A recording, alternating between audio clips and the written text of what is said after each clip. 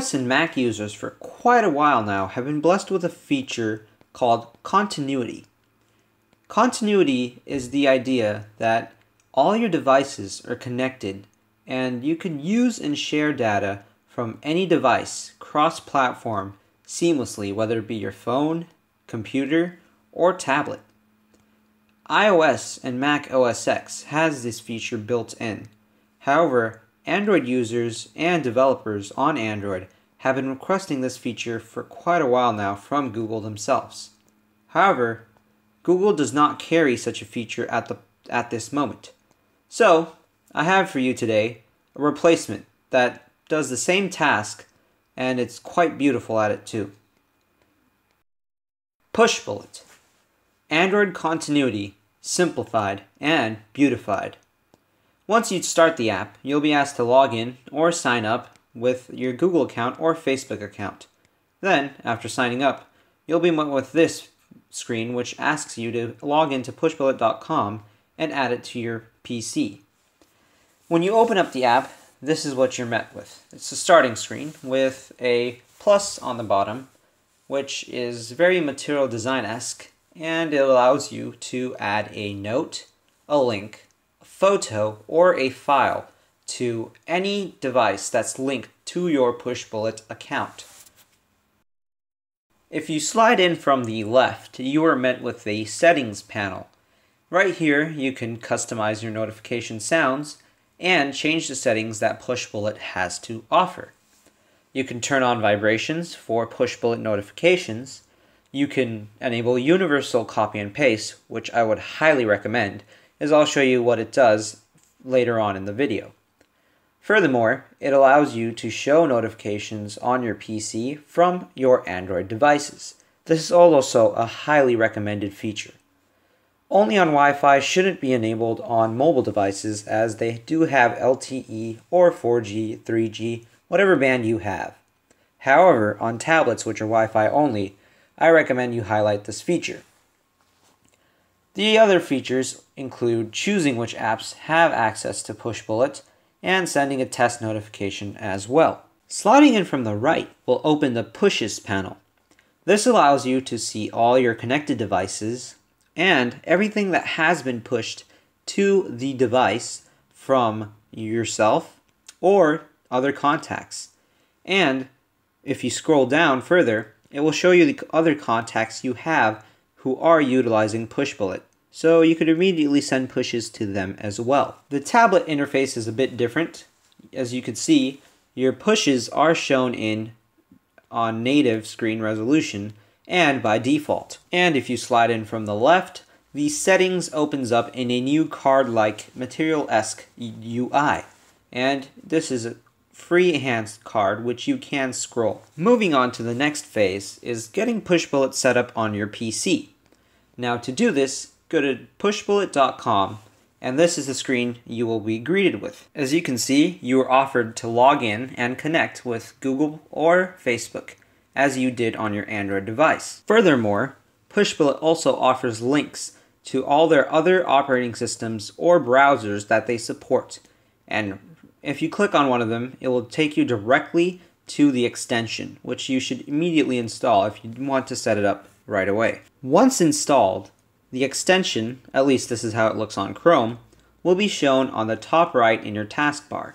Once you click on the Pushbullet icon, the Pushbullet panel opens up, and you are met with the same settings you had and options enabled on your Android device.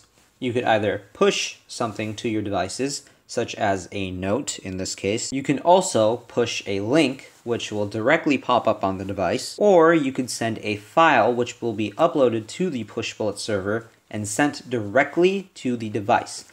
No more emailing by attaching attachments anymore. You can also send SMS straight from Pushbullet on your PC utilizing your mobile device, which is SMS enabled.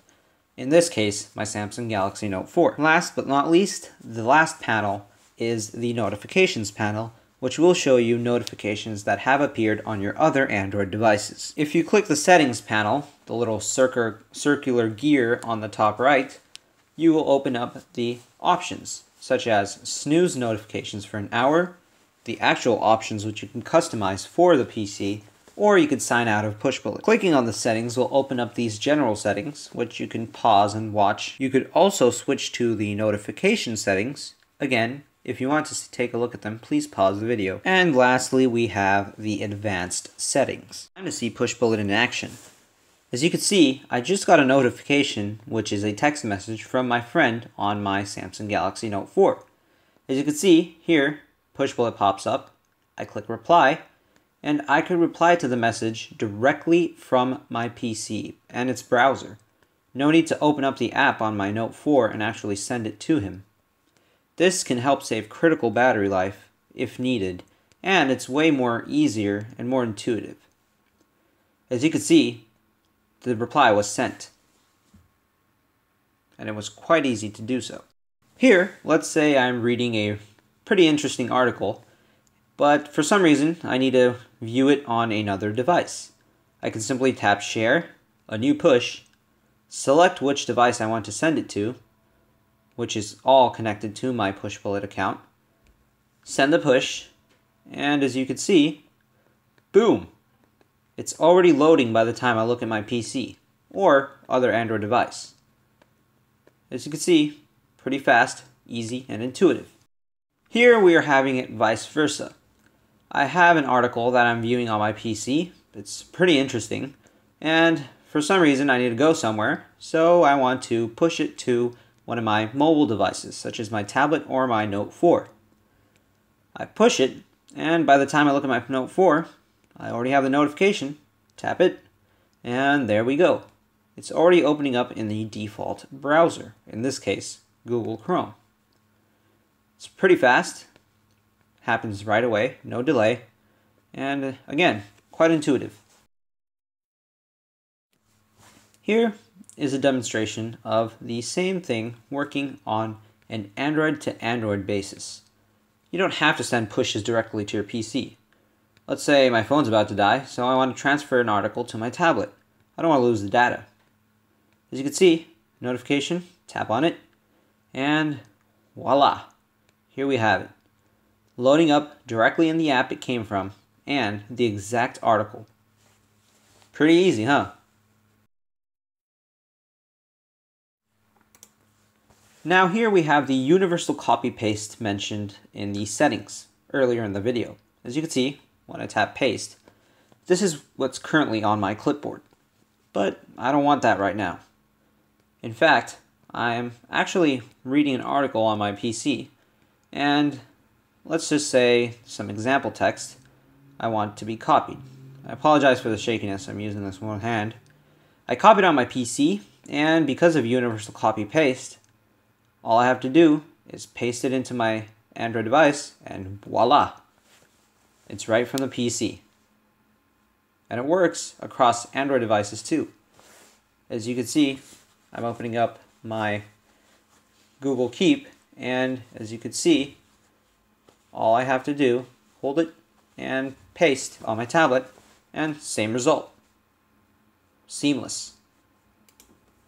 And now for the final example. Let's say I'm looking at a picture, and I want to see it on the full screen. So I just tap Share, push, select the device I want to push it to, my PC in this case, and boom. Pushbullet will start uploading the file in the background to its servers. Just trying to get it down here. As you can see, it's uploading the file, and remember those days back when you had to go into Gmail, attach a picture, send it to yourself, go on the other device, log in, click the email, open the attachment, and finally view the thing, whichever you were trying to view in the first place. Those days are gone. Pushbullet has just about finished uploading it to its server anytime now. I apologize for the wait. And boom! Opens up directly on my Chrome tab without doing anything. All I had to do was tap Share Picture and push it to my PC. Again, seamless and easy.